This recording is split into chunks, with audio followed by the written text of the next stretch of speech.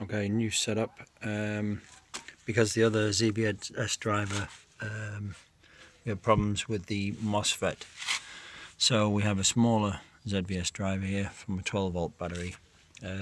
This system basically works with two coils coming in from the same end, different directions. As in the other technique, we could collect the energy through a secondary here.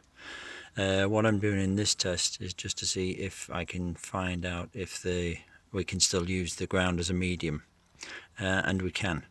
So basically this will be the secondary.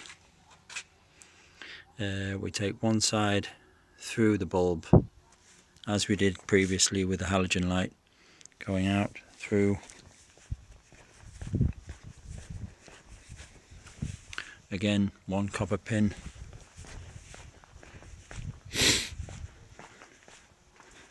and the other side, the red coil cable coming in, again going out through. Now it's a black cable to a copper pin here.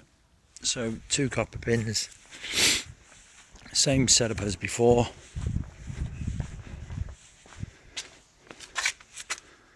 12-volt battery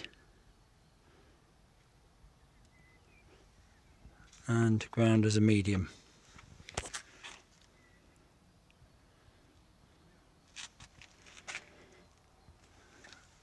So more tests to come with this setup. Stay posted.